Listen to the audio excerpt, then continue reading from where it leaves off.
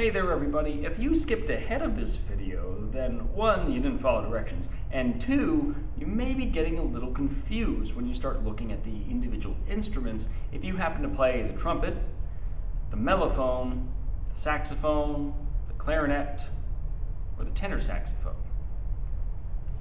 And this is why. Those instruments are referred to as transposing instruments. Let me break this down for what that means. Way back in the day, in the very beginning of writing down music, it was expected that students and practitioners of music had to play a lot of instruments. In order to make that transition easier, instead of teaching their students to read new notes and therefore learn new fingerings, they had them learn how to read the same notes and then never change their fingerings. The problem was what they were reading was not what came out of the instrument. For example, the trumpet. The trumpet is a very old instrument in terms of how long it's been around, its many iterations, how long it's been used in music. Most trumpets are B-flat trumpets. That means that the notes that come out of the instrument easily follow the B-flat harmonic series.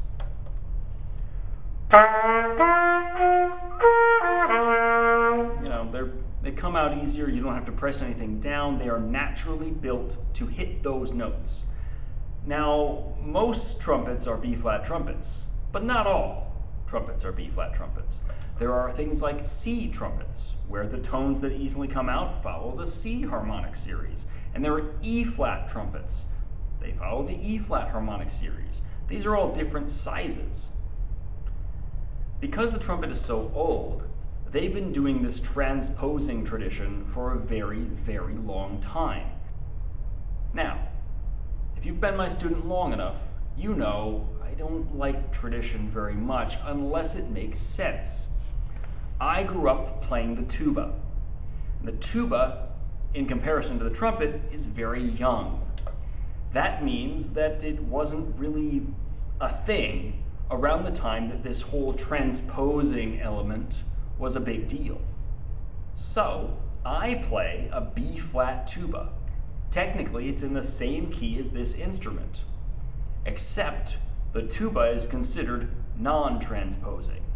That means that when I read B-flat, what comes out of the instrument is B-flat. With transposing instruments, we have a saying. It goes CC, sound name. So, when I play the trumpet and I see the note C on the page, what actually comes out of the instrument is B-flat. Now, that's to help make sense of this conundrum that we all find ourselves in. We have instruments that are considered transposing, that you play the note C and a different note comes out, a different note comes out. For example, an alto saxophone. You see C, but you sound E-flat. Alto saxophones happen to be in the key of E-flat. A B-flat clarinet, C, sounds B-flat. Now, considering that I learned the tuba first, let me tell you a quick story. I play a B-flat tuba. I play in a band with a bunch of other tubists. In fact, a band of 5 tuba players. The guy on my right plays another B-flat tuba. We play the same notes and we play the same fingerings to play those notes because we're in the same key. The gentleman next to me plays a C tuba. It's a bit squattier, a bit fatter than mine. It has different overall tones. Here's the interesting part. We play the same notes. We sound the same notes, but we use different fingerings. The gentleman next to him plays an F tuba. All of us read the same music. We sound the same notes. He uses different fingerings than us. And I say, duh. So my big thing is, when I was going through music education, learning all these new instruments, my biggest question was, well, yes, I understand how to transpose, I understand the system, but I don't understand why it has to exist. So, I decided, when I have a band, I will teach them both ways. I will teach them how to read their instrument transposing, but because I believe that tradition is dumb, I will also teach them how to read non-transposing. I've learned the trumpet non-transposing. I know how to read it transposing, but I have learned it with the complete knowledge that it's a B-flat instrument, therefore B-flat is open, therefore that's B-flat. That is the note that comes out of my instrument, therefore that is the note that I should read. And that's what I believe. You don't have to believe that. I don't want to put my beliefs into your head, but I'm letting you know what my perspective is. That's why when I pick up a mellophone or a French horn, I don't say, oh, I'm playing F. No, I'm playing B flat. Because when I press down 1 and I play, what comes out is B flat. That's the note that is sounded by the instrument. So, when you go through these videos, if you happen to play the trumpet, the mellophone, the alto saxophone, the tenor saxophone, in fact any of the saxophones, the B-flat clarinet, if you don't want to read in transposing, if that's confusing for you, if you're like, I don't get it, and if I want to play other instruments later, I don't want to be confused, I will teach you how to play non-transposing. I will teach you how to play that the note you see is the note that sounds, and that's it, if you want to learn that way. But be warned, the other way exists, and a lot of people are not as informed as you are, will take that as fact. They will say, this is a transposing instrument. No, it can never work the other way. Of course it can. It's an instrument. It's not like I play C, and halfway through the instrument decides, nope, I'm a transposing instrument, and boom, out pops B flat. It doesn't happen that way. It doesn't work that way. That's not physics. So, that's not how science works. If you want to learn non-transposing, the note you see is the note you get. Let me know, and I will adjust your parts. I will give you non-transposing parts. I will give you non-transposing fingerings, and it will be easy from the get-go. You'll just have to shift a little bit, but from then on, simple.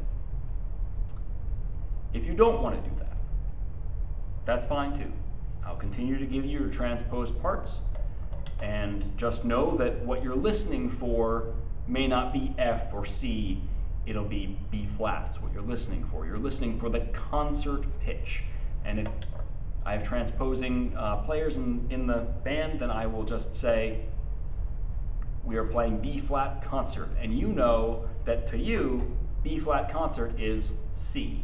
And you know to your F horn that B flat concert is F. And that's just how we do it. That's it. So, but to help drive this point home, I've got my piano over here. I'm going to play for you B flat. Hear that note? That's our note. I'm going to play it up here too. Oops. Hear that? Bum. Now I'm going to play C.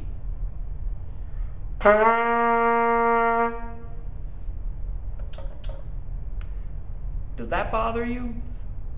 Because it really bothers me. It irks me.